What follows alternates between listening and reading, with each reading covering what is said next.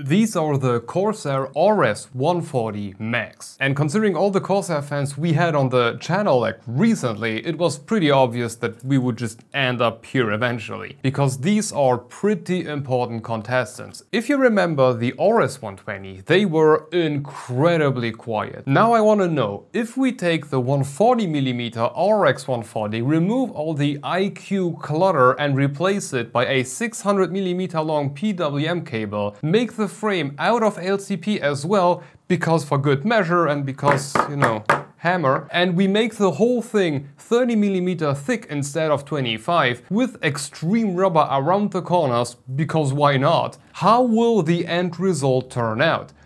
But it's not that simple. If we look at the 120mm line, going from RX120 to RS120, though they are very different lines, but they are kind of very identical, the impeller design is almost identical. The fan blades may have become a little bit thinner and pointier, but that's it. For the 140mm line, however, it's a bit different. The tips have still become much sharper, but the blades also seem thinner, like in a width thing. A bit like what Be Quiet did when going from Silent Wing 4s, from 120 to 140s. Anyway, the 140mm version of the RS Max fans are capable of spinning up to 1600 RPM whilst pushing up to 104 CFM at up to 2.4 mm of H2O.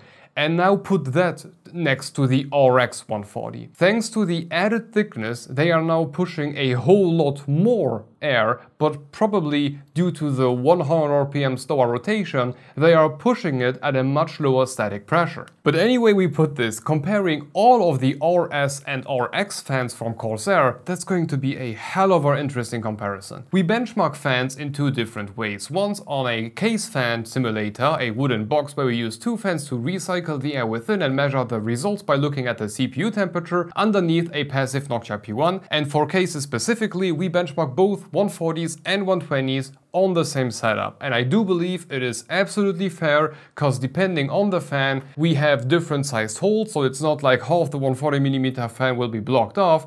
And let's be honest, that's exactly the choice you would be looking at if you are choosing case fans. The average case supports both 120s and 140s. Hence, it's important in my opinion to also benchmark both using the same setup. For radiators, we blow through a 10 FPI 60mm radiator and we measure the performance by calculating the water temperature above ambient. And for rads, of course, it's 140mm only. Letting them spin at their max 1600 RPM on our case simulator made the CPU stay at 43.2 degrees C above ambient. Compared to the smaller RS120 Max version, we saw the same thing that happened with the RX120 and RX140 line.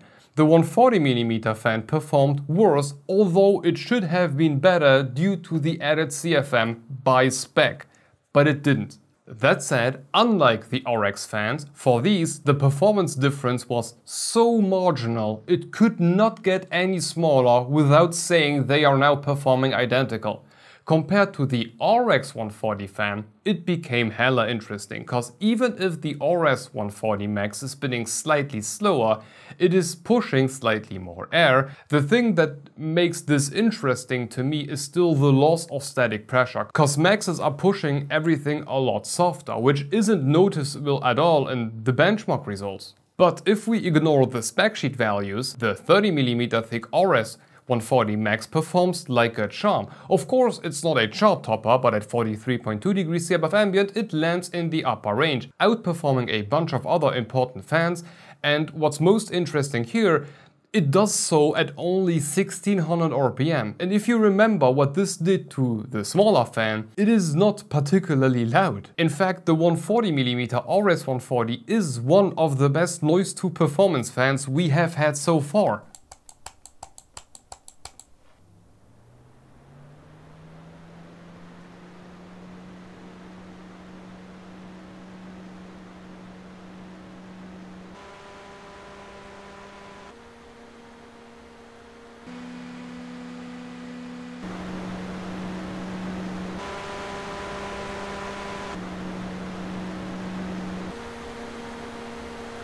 This thing is so much not loud, it outperformed everything here. The RX140, the RX120, the RS120 Max, everything, that thing is so quiet it's not even funny anymore. And the ratio that it keeps up is really good. And what makes me really happy is my dB meter is actually good enough to make a distinction between the 120s and 140s, because by spec, the 140s are supposed to be marginally louder.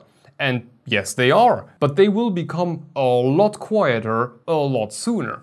And even if at the very top the 120s are marginally better, the 140s very quickly take over that spot and keep it until the very end. So as for case fans, these RX140 Maxes are just brilliant. And over to Radiator. There, the RS140 Maxes are not that brilliant, but that's more due to the minimalistic list rather than how they perform. At 10.6 degrees C above ambient, the water is kept at a slightly better spot than the Arctic P14 ARGBs did, which is kinda still impressive considering they are spinning like 300 RPM quicker, but on the other hand, they also outperform the Nokia NF-A14s, which is just equally impressive, but compared to the thinner and quicker RX140s, they do fall behind. Yeah, that's just not as good as for cases.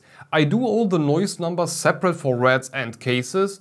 One is just like free air movement and the other one is with a rad behind, and I do that because rads do change the noise created by a fan, sometimes by a lot and sometimes not by a lot, and it even depends. Sometimes it becomes louder and other fans just become quieter. There is really no rule to that, it's just random as per fan, that's why we always do it. And the RS140 Max, they fell behind quite significantly compared to the position they had before.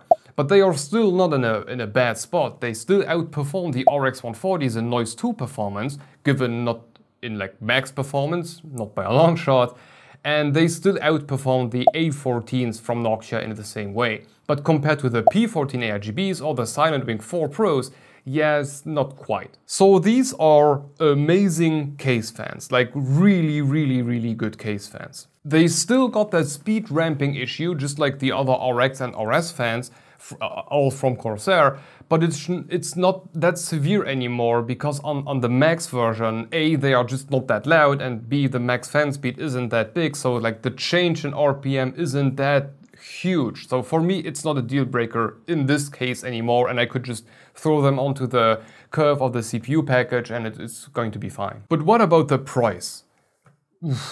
Man, I do really like these, but out of all of the RS and RX fans, I would personally go with the RS140 Max for cases, no doubt there.